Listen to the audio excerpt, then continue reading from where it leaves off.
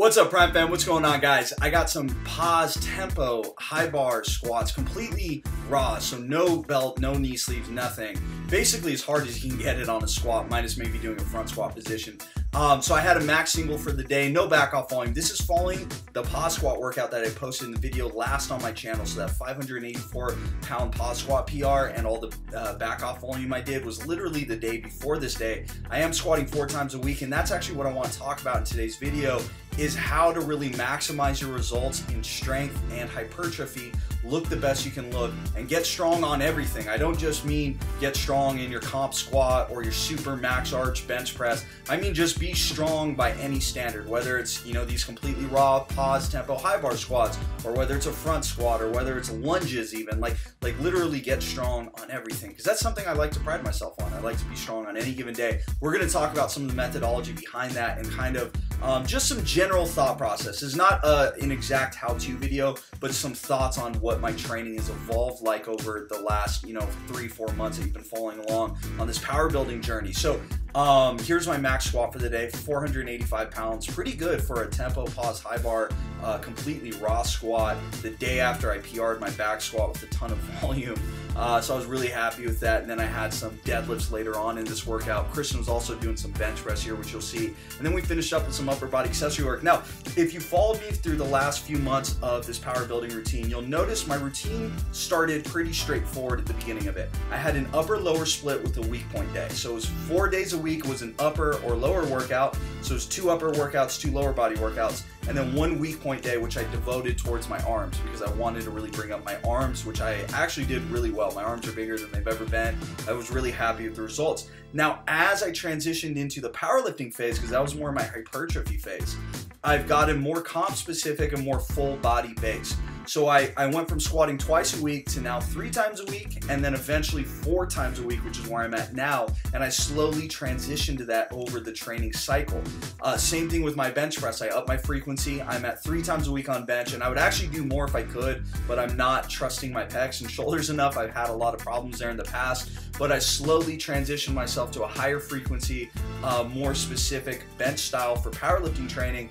And the same thing with the deadlift. So I've essentially moved from more of like a upper lower body part type split to a full body DUP strength split, which is really catering my results towards strength right now, because I'm trying to beat my best 1RMs on the squat, the bench press, and the deadlift. And so far it looks like I'm going to do that. Technically, I've already actually beaten my best bench press by 1 pound, but we're going to beat it by a lot more here in a few weeks. And that's kind of the goal.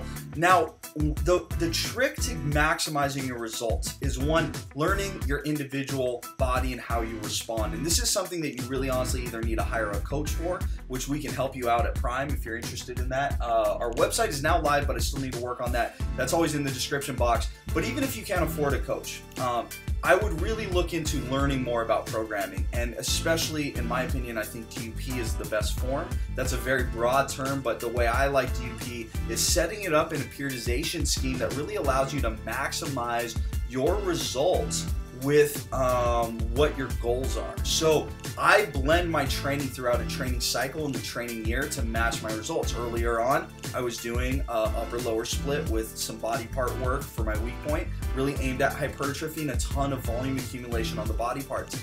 Now I'm more focused on strength volume accumulation, so getting a ton of work and volume in strength zone. So I'm squatting 4 times a week on each of those days as a max single, and I have some heavier kind of back off volume work that I do. But keep in mind that I had to transition to that. I can't just jump from an upper lower split into squatting 4 times a week super heavy. You have to slowly transition and add that in over a cycle, and you have to know what you're doing to achieve that. And then I did the same thing with the bench press and the deadlift. Now, what you'll see after this power building routine is done is I'm going to go full on bro, cut for the beach kind of bodybuilder. I'm hoping COVID's not going to ruin my summer, because if it does, I'm going to be the most shredded, jacked version of myself sitting at home with my girlfriend, probably doing absolutely nothing. At least my girlfriend will get to see it. Hopefully she'll appreciate it. But if we're locked in, I don't care. I'm going to really get in the best shape of my life here coming this summer, and I'm going to focus more on aesthetics, and kind of some other goals besides like just powerlifting. Like I really want to just get back into an extremely good shape. I want to get super lean again. And again, I want to try to put on as much muscle onto my frame. And you're going to see my training style shift away from this really specific style that I'm doing now. And I'm going to kind of take you through that. Now, a lot of people want me to put out a video where I'm like, here's my exact training routine. And the reason I don't want to do that is not because I'm afraid of giving away my secrets. It's actually the total opposite. It's what works for me will not work for you. The way I transition into this will not work for you. Even if you did everything the exact way I did it, you might get lucky and it works a little bit, or you might get unlucky and your genetics are just not made up for this and you get injured, or your genetics are better than mine and you actually need even more volume to respond to than what I'm doing and you just get kind of subpar results. There's no way of knowing, and I cannot break that down unless I did like a fucking 10-hour dissertation on all this, on how to program and how to periodize. So there isn't a way for me to put out that video, but what I want to stress to the viewer at home is that you guys get a little bit more thoughtful about your programming. I'm seeing this trend of simplicity in YouTube. You know, just do your upper lower splits, just do the full body training, or oh, science says to do this or to do that. And they give you these really like pretty wrapped up present answers, you know, where it's like, here's your present, here's your answer to your goals, this is how you're gonna get there. It's super easy. Digest this 8-minute quick YouTube video or buy my program and it's gonna solve all your problems. It's really not that simple. You have to be a little bit more creative than that once you're past a certain level. Now, I'm not saying everyone has to go squat 4 times a week. That's not what I'm saying.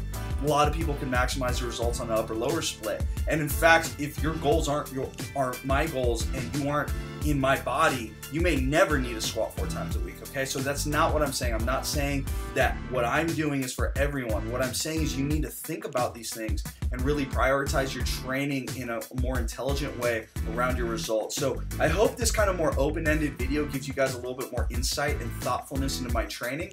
My girlfriend's making me flex after here for the camera. I wasn't prepared, so the flexing's pretty bad. But yeah, guys, I just want to do a quick update. Had the squats, had the deadlift, had some upper body accessory work. I left a lot of the clips out, so this wasn't exactly the full workout, but I want to keep you guys updated, keep showing you guys some training footage. Like the video, comment below. It really helps out when you guys comment. And until next time, I'll see you guys in the next video.